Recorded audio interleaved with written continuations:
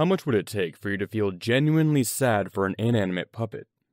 Hello everybody, I'm Lavis, and the SCP I'm going to tell you about today is SCP-174, Ventriloquists Dummy. Let's begin. Item number SCP-174. Object Class: Safe. Euclid. See Incident 174-A. Special Containment Procedures. SCP-174 is to be contained within Storage Unit 07 at Site-19. Removal of SCP-174 from containment requires the approval of 2 Level 4 personnel familiar with the entity. It is preferable to use personnel with high Psychic Resistance Scale scores when interacting with SCP-174. All personnel in contact with SCP-174 are to undergo psychological evaluation. Those who display obsessive or protective tendencies toward the item are to be treated with Class B amnestics and monitored for 72 hours. Addendum to Containment Procedures. Following Incident 174-A, SCP-174 and the main chamber of Storage Unit 07 are to be monitored at all times via video surveillance. Abnormal activity must be reported to Dr. Anderson immediately. Furthermore, a GPS tracking device is to be installed on SCP-174 in order to expedite recovery should the item translocate outside of Foundation custody. Description: SCP-174 is a wooden ventriloquial figure measuring 53 centimeters from head to toe, with somewhat ragged clothing and slight damage to several sections. Judging by the item's style and state of repair, it dates from the early 20th century. The eyes and mouth of SCP-174 can be manipulated by means of a mechanism inside the figure. When viewed in peripheral vision, subjects report on occasion that SCP-174 is looking directly at them with an expression of longing or sadness. When subjects look directly at SCP-174, this anomalous expression is not visible. Viewing SCP-174 indirectly, such as in a mirror or live video feed, appears to increase the likelihood of this effect manifesting itself. Personnel in the vicinity of SCP-174 report a general feeling of sadness or sympathy directed toward the figure, but cannot explain any reason for these feelings. Prolonged exposure can lead to personnel personifying the figure to greater extents. Those with particularly low Psychic Resistance Scale scores will in some cases begin to act as if SCP-174 were a living being. For example, cradling it as if it were a baby. When informed of their abnormal behavior, all personnel revert to standard behavior patterns for at least several minutes. Subjects who place SCP-174 on their hand report an urge to converse with it. When questioned, they frequently report that the figure is lonely and needs companionship. The subject will also begin speaking for SCP-174 and manipulating its expression. When speaking for the figure, the subject's voice will take on a higher-pitched, childlike tone. Recordings taken with high-sensitivity microphones have determined that at no point does the figure itself actually speak or make any discernible noise. Regardless of the subject's experience, the act will be almost perfect.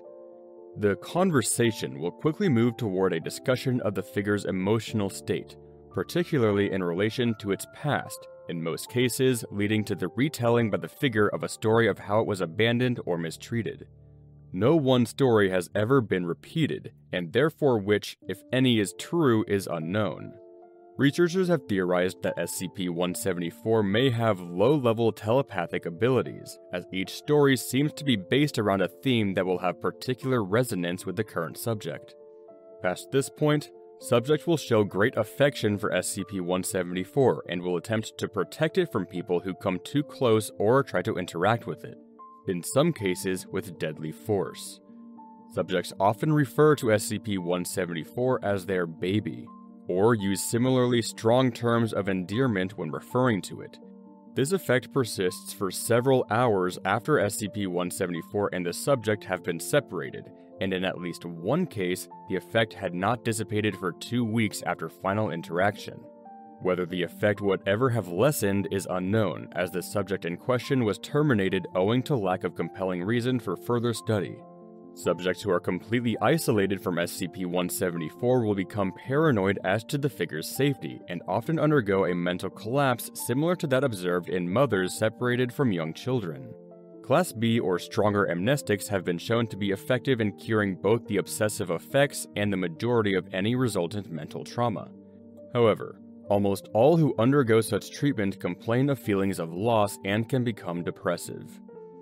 Addendum 174-1. Experiment Log. Transcription of video footage.